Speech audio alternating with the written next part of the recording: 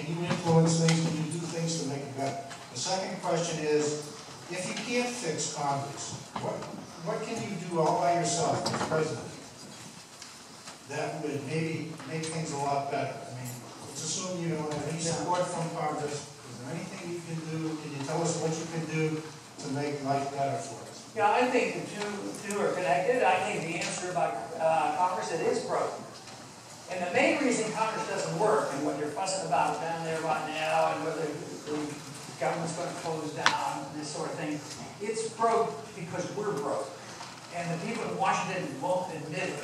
They won't cut anything. They think they can continue to do what we've been doing, not cut anything and keep spending money and borrowing money and printing money, and that's why they're up against the wall.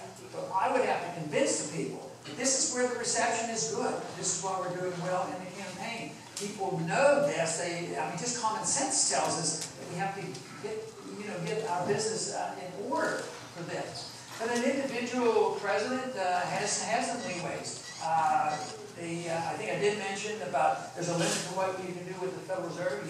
The president can't close it down, but you can work in that direction.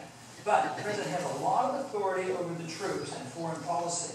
If we all of a sudden had a foreign policy where we weren't looking for another war, I mean, it would send a powerful signal around the world. We would be thought of differently. I think it would be a boost to our economy because there'd be less spending in this area.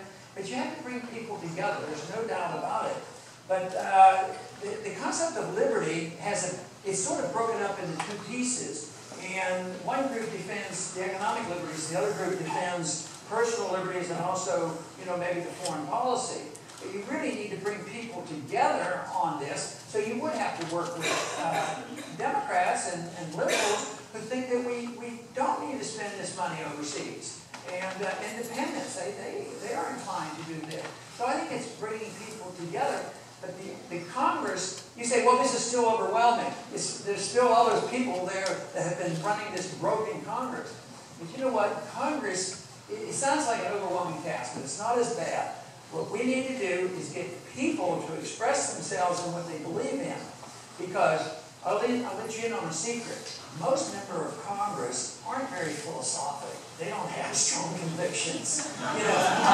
When they want to be reelected.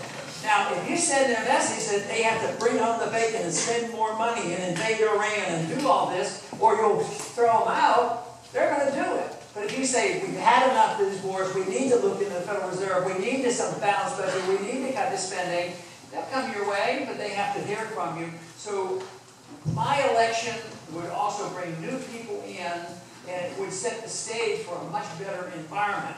To make it sound like it's duck soup and real easy, no, it isn't. But it would be a shift in attitude, and we haven't had a shift in attitude for a long, long time because we keep doing the same dumb thing.